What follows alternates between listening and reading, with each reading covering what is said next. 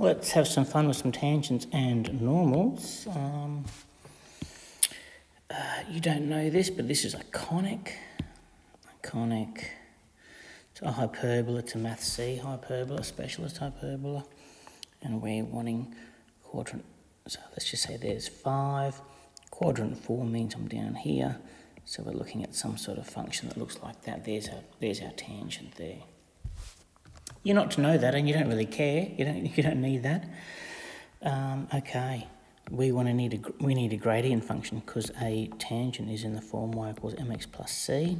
We need to find that m. So let's get rid of this guff that we don't really know, but was nice. Okay. 2x on 16 is just going to be, gosh, that's going well so far, x on 8.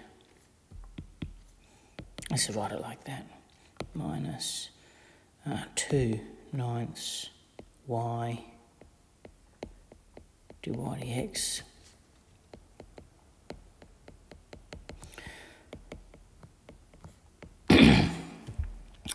When that comes over, there's going to be a negative, but the double negative will make that go.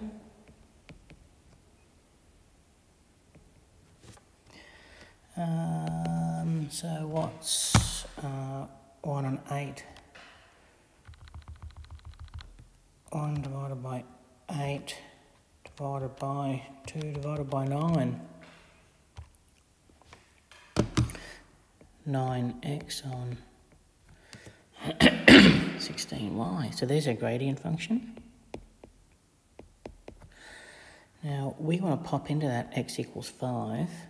So our slope, which is dy dx, will be 9 times 5 on 16 times... Ooh! We need to find that y, don't we? So we're going to pop that 5 into here. 25 on 16. And we're going to get y equals...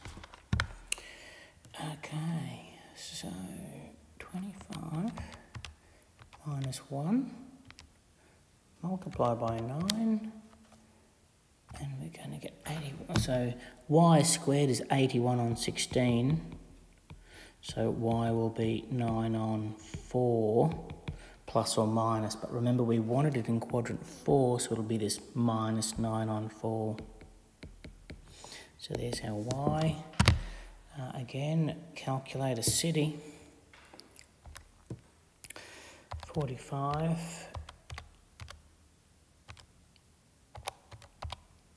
And we get 5 on 4.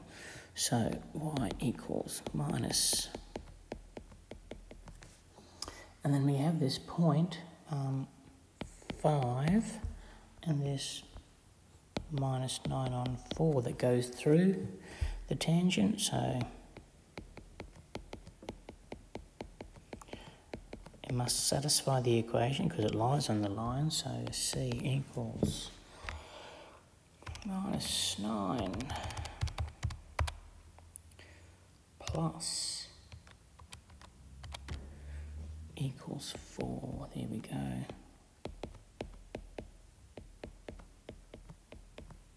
Plus 4.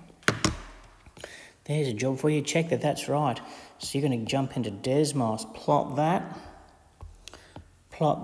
and hopefully it's a tangent where x is 5. If it's wrong, let me know.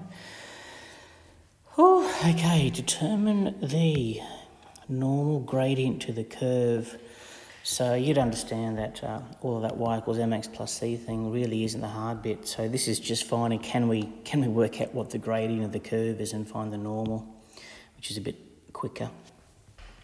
You can see before we differentiate, we could expand that. So 2x to the 4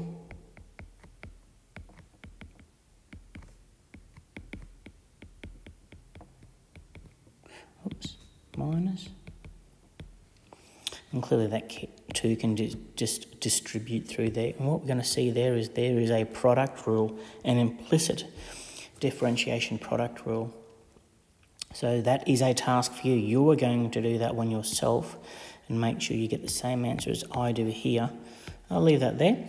I am going to do that by using the chain rule here. So I'm thinking y equals 2u squared, where u equals,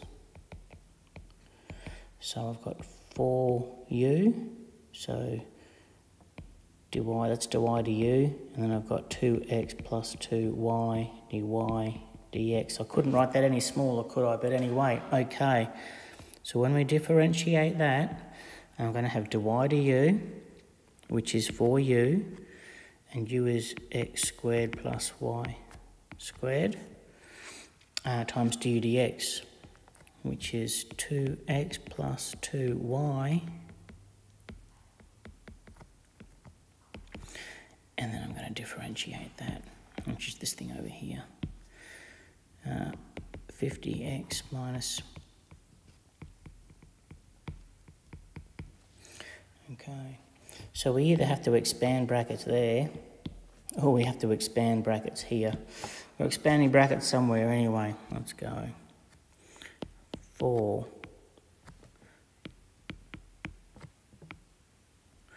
plus 2y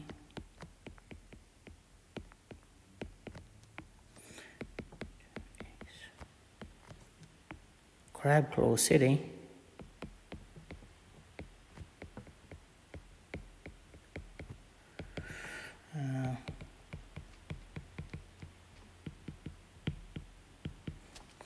So you can see here that we've got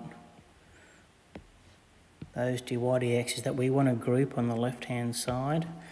We've got a 4 here outside a bracket. I'm going to split that into 2 2's. One of the 2's I'm going to slip into that bracket, and one of the 2's I'm going to divide by, just to simplify that a little bit. So let's go 4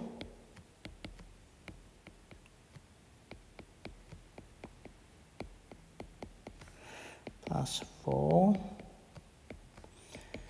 We could have done this and grouped them at the same time. Divide by 2 to get rid of the other one.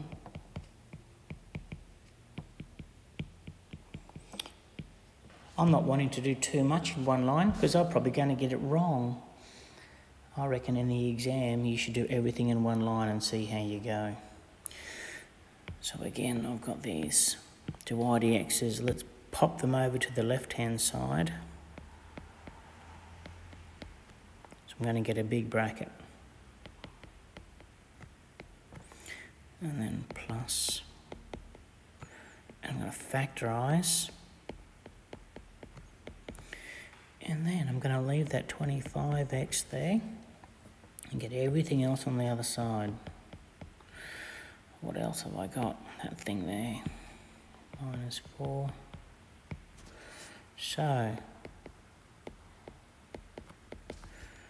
25x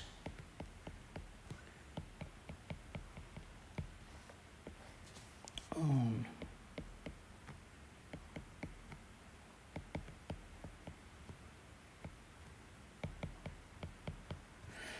I want to find the slope where the book's been really good to us. We've got a whole point 3, 1, so I'm just going to make x3 at the slope is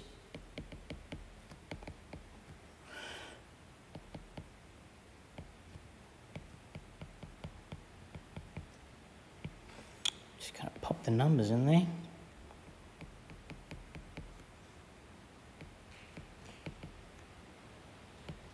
Plus 4 times 1 cubed plus, you know what, this is sort of just taking up your time, isn't it? So should we press stop there? I think so.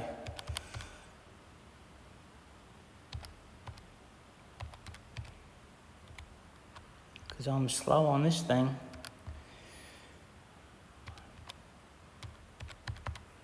I'm probably going to get it wrong anyway. 4 times 3 squared. 4 times 1 plus 25. Let's see how I go. I'm pretty sure I've keyed something in there wrong. Anyway, I'm sure you'll work it out. The differentiation is the important bit. The important bit is that thing there. We've got to make sure that we can get that thing right. Okay, go.